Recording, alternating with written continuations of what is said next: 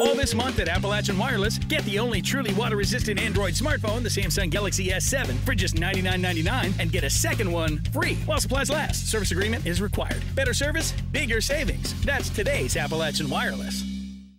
1 year ago today, raging waters upended the lives of hundreds of people living along Route 172 in Johnson County, and all of us were changed forever. 12 months later, it is no surprise that many are still struggling to recover from that disaster. EKB News reporter Shelby Steele has spent the day remembering the flood with those who were affected by it and those who answered the call for help. Now let's join Shelby live in Johnson County, powered by the 4G LTE network of Appalachian Wireless. Good evening, Shelby. Hey Jill, if I would have been standing in this exact spot 1 year ago today, I would have been underwater. The creek behind me, which is now about 6 inches deep, was 40 feet deep that day. I have one resident here with me today who said she actually had to move after the flood. Wendy Martin, you were there. You weren't at your house yet, but you got the call. Kind of take us back to that day. Well, when I came through here, it wasn't bad. I mean, there was some water over the road. But by the time I got to the trailer park at Ramey Branch, it was pretty bad. It was horrible. And you've had to move, so obviously your house was destroyed. Yeah, it's gone. Can't find anything other than my jewelry box. I did find it, but couldn't find a carpet or a hardwood floor piece, nothing.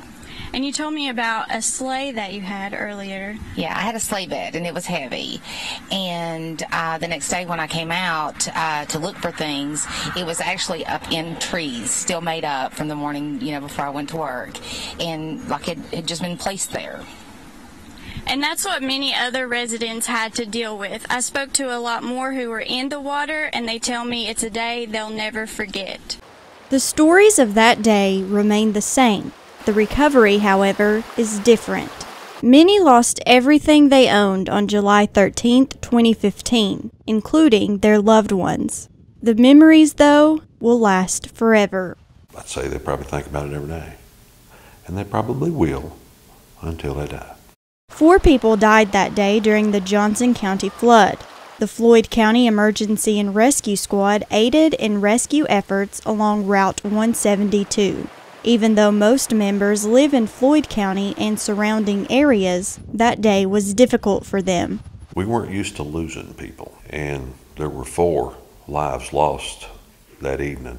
One of those, we were as close as 15 feet from them and was not able to catch them. When my teams returned, I had to have pastoral help here to deal with my rescuers because they were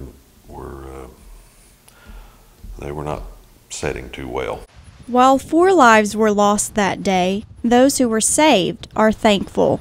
We pulled 26 people from the water in a very short amount of time. Now, that doesn't sound like a lot of folks, but now this is people that were hanging in the trees, in their houses, top of their houses, attics, whatever the case may be. Me and my youngest son went up to my uncle's to get help, which was a higher plateau in the bottom. And by the time we got him, that building had already broke loose. And they were inside. They did make it out, and they were able to get rescued. Stewart's father owned a gun shop, which is the building that broke loose. The family lost the shop, and their home was damaged significantly.